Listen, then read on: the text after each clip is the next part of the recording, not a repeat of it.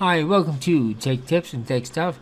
My name is Ron, and today this video is for people running Palm Desktop for Windows 10 version 6.22. So I'll show you what's happening here. At first I thought this program was malfunctioning. This is what happens when I click on the icon.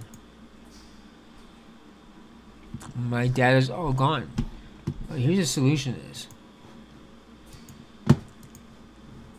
Start.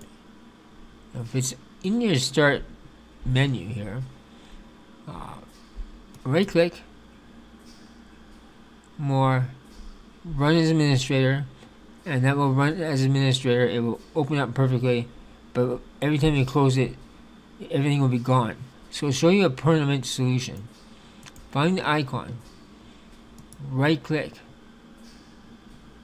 properties, open file location.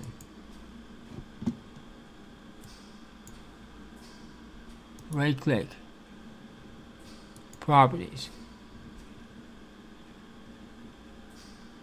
compatibility. Run this program as administrator. Okay. Now I'll show you it working here.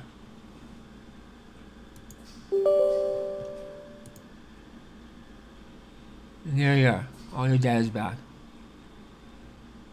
If you found this video helpful in any way, please give a thumbs up, subscribe, and as always, thank you for watching.